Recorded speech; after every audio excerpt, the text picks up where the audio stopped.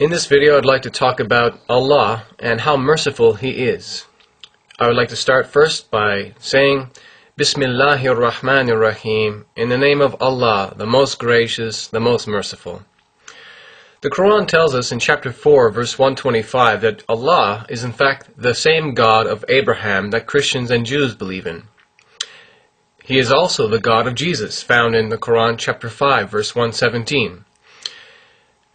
In a hadith Qudsi, which is a hadith narrated by the Prophet Muhammad, in which he describes to us what Allah said to him, it says, on the authority of Abu Huraira, who said that the Messenger of Allah, Muhammad, peace be upon him, said, when Allah decreed the creation, He pledged to himself, by writing in His book, which is laid down with Him, my mercy prevails over my wrath. And this hadith was narrated by Muslim and Al-Bukhari. Allah is also so gracious and merciful that He even turns our evil deeds into good deeds, according to the Quran, chapter 25, verse 70. Indeed, Allah is called Al-Wadud in the Arabic language, which means the most loving. He is also called Ar-Rahman and Ar-Rahim, as I have already mentioned, which means the most gracious, the most merciful. Allah is also a close and personal God. He comes in between a man and his heart, according to the Quran, chapter 8, verse 24. Also, Allah says in the Quran, chapter 58, verse 7, He is with you wherever you are in this world.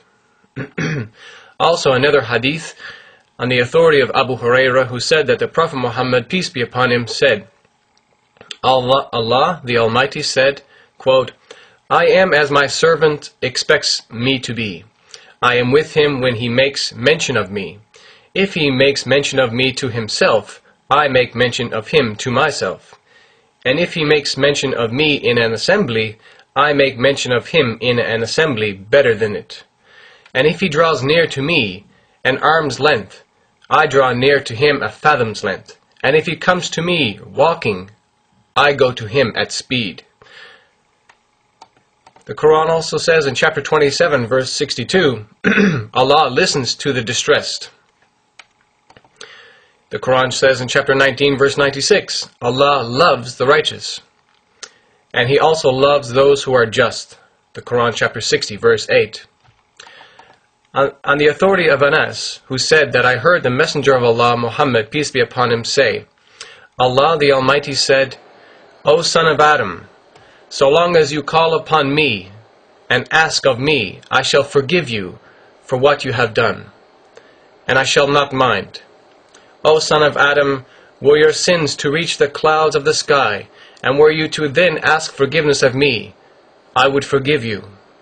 O son of Adam, were you to come to me with sins nearly as great as the earth, and were you then to face me, ascribing no partner to me, no equal in authority, I would bring you forgiveness nearly as great as it.